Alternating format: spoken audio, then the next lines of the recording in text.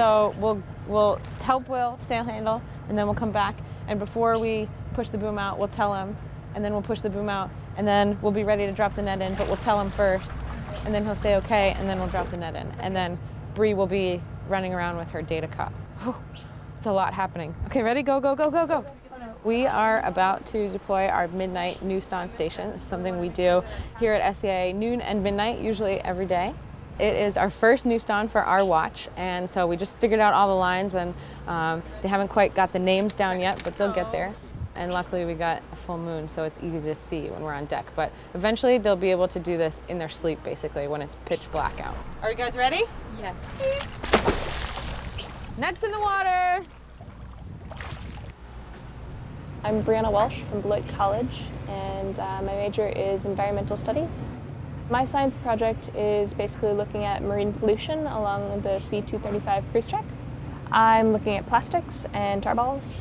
A tar ball happens when you have oil floating on the surface. The action of the wind and the waves and little oil-eating bacteria work to weather the tar ball. They wash up on beaches a lot, and they also just sort of float around in the ocean.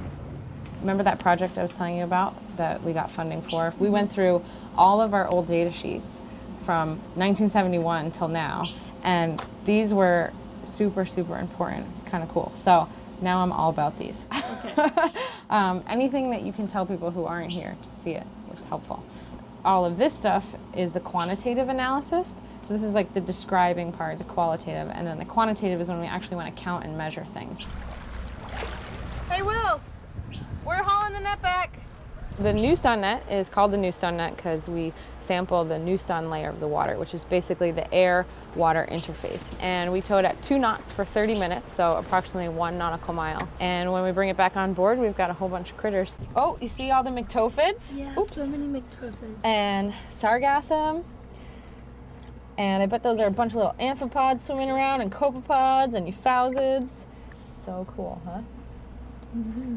Oh, there's a little triggerfish. See him? Cute.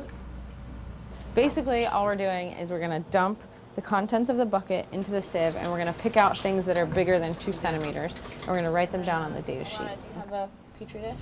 We didn't find any tar balls in this Neuston tow.